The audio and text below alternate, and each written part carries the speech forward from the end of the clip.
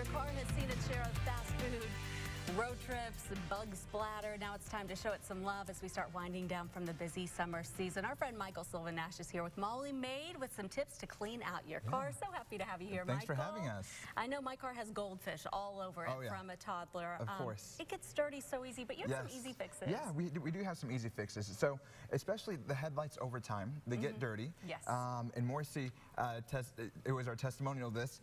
You put toothpaste on it, and you wipe it down with the rag afterwards, and then it actually removes a lot of that film that's on there, so they're a lot brighter and cleaner on your very front headlights. It's Morrissey approved, and it works. Yes, that's right. Amazing. Morrissey approved. And it's something you have at home. What's the Play-Doh for? So the Play-Doh is for, sometimes the cup holders get real dirty, okay, and you need to clean it up real quick. Sometimes even the Play-Doh's in the car, and so you can just take it to pick up that loose dirt that's in there. It's good to pick up glitter, good to pick up dirt all throughout the cup holders.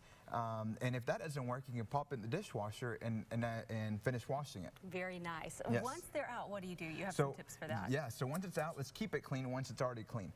So you can just put some cupcake liners in there. There's all sorts of, there's silicone ones, there's paper ones, there's all sorts of different types to put in there, and that pop right out and put a new one right in. What a great idea. Yeah. That is always spilled coffee and just random things that make their way in there. Exactly. What do we have here? So the dryer sheets help get the car good again.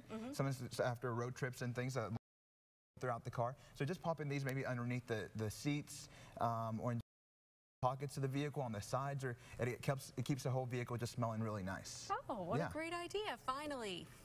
Yes, what do we have here? So any kind of empty boxes, cereal boxes are really good for collecting trash. Sometimes you have things to throw away in the car, and you don't want to buy an expensive trash can for it. You can just use an old cereal box, a goldfish box, macaroni and cheese box, any kind of box to kind of just toss the trash away in. Clean as you go, so then you don't have that huge big mess a few weeks later. What great tips. Maid, they can always call you and get a great cleaning as well. Yes, always. Wonderful. Thank you, Thanks Michael for having us. Silva-Nash. We love having you on here. We have a final check of your forecast when we come back.